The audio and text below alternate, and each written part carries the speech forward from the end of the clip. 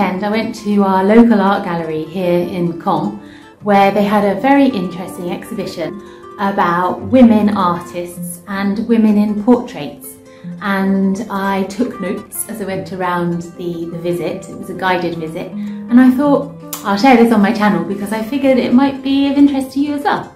So here's what I learned. First of all, we looked at a portrait of what appeared to be an old lady, and it was actually called Portrait d'une vieille dame. The guide told us that actually she wasn't old in today's terms, she was 48. They knew this because it was written, the artist had written her age on the back of the canvas. The guide explained that when the painting was made, which was back in the 16th century, the life expectancy at that time was only 50 years old. So in actual fact, this lady was considered a grandma, or she was probably a grandma, and she was an old lady for her day. She looked like an old lady to you. It was pointed out to us that many portraits of women are simply called Portrait of Unknown Woman, and whereas many portraits of men are, you've got their name, you've got lots of details about their life, and often in history the women in portraits are unknown and forgotten, which I thought was really sad.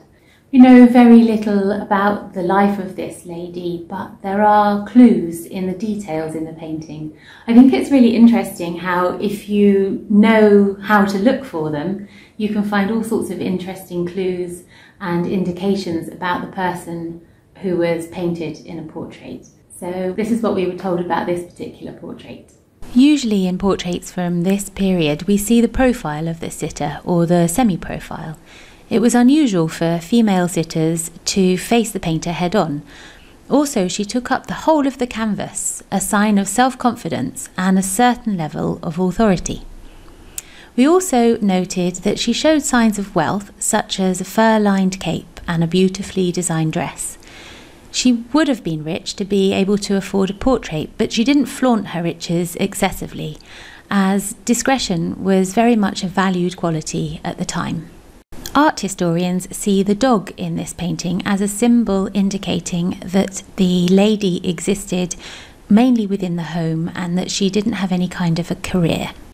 Then we looked at some women who were all by Cornelius Janssens, and we noted that the light often comes from the left in portraits. And I thought that was very interesting. I didn't know that. I asked the guide why, and she said, it's simply because most painters are right-handed, and therefore it was easier for them to sit their subject to the left of them with the light coming from the left, so they could work with their right hand more easily. So I thought that was quite an interesting little fact. I think many artists that I know today are actually left-handed, including myself, but back in history it was strongly discouraged, if not entirely banned, to be left-handed. They associated it with the devil, so perhaps even artists learned to paint with their right hand. Then we looked at this really interesting auto-portrait of Elisabeth-sophie. She was one of the very few women who was accepted by the Royal Academy of Painters and Sculptors. This was the painting that she submitted in order to be accepted by that academy. The interesting detail that we learned was that she chose to paint herself holding a sketch.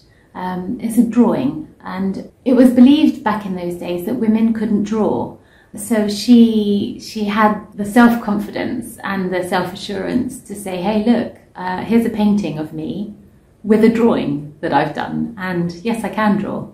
The problem was that women weren't allowed to attend drawing classes because a lot of the time drawing classes involved drawing a nude, and they weren't permitted to see nudes. So women had to kind of guess where muscles were on the body and how nudes would actually look. So she really kind of changed the way that people looked at female artists and showed that yes, actually they can draw and they can do everything that a man can do just as well, of course. By painting herself holding a drawing, she was sending a clear and very courageous message that of course she knew how to draw and that she was indeed an accomplished artist. She was the last of only 4 female Academy members to die, and when she did, the Academy announced that they would no longer accept any women into the Academy, as she was so exceptional, such a genius, that no woman would ever be able to compare. Happily, only 15 years after this idea was imposed, the Italian artist Rosalba Carriera introduced the fashion of pastel paintings, and everyone agreed that she should be accepted into the Academy, and many other female painters followed shortly after. The final piece we were shown was a portrait painted by Elisabeth-sophie. She was the official portrait painter of Marie Antoinette. And one of the main reasons that we remember her today as an artist is that she had the idea of writing her own memoirs. She wrote over 400 pages of memoirs, so we know a lot about her life and we know a lot of details about what she did. And it's for that reason that we remember her today and that she wasn't forgotten in history. The guide explained to us quite simply that the more artists were written about over time, the more they've been remembered. So it was a very good idea of Elisabeth-sophie to actually write down her own memoirs. That way she wrote about herself and was not forgotten. She had a great deal of commissions, and many of the young ladies who wanted their portrait painted by her wanted to look like the sort of star of the day, who was Marie Antoinette.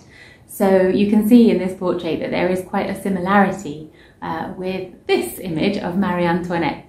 There's also some interesting indicators in the portrait that show the type of woman that she wanted to be shown as. So she's wearing white, which is the colour of innocence, and she's holding a crown of pink roses, which is the colour of romantic love. Behind her we can see a cupid, but the cupid's arrow is no longer there, which indicates that either she has fallen in love or is about to.